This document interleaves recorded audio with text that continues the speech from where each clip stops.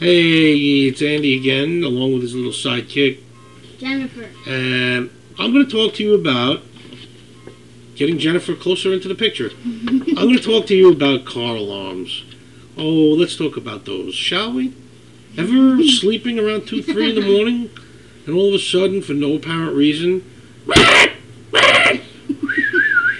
you know, does anybody pay any mind to car alarms anymore anyway?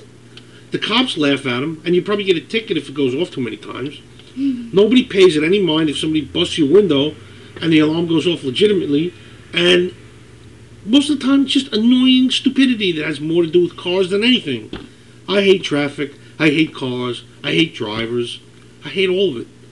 You know, you can't go anywhere anymore without getting aggravated. Anytime you want to chime in, please do.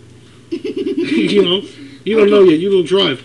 But, I mean, it's just ridiculous, you know? It's like, you can't go anywhere anymore, you know? Yeah, but still, I don't drive, but I can listen to it. Listen to what? Listen to you. Listen to me? SpongeBob Annoying Pants. Let's ask SpongeBob what he thinks about driving. He says, driving sucks. What did you say, SpongeBob? I'm flipping him the bird. Driving sucks. See?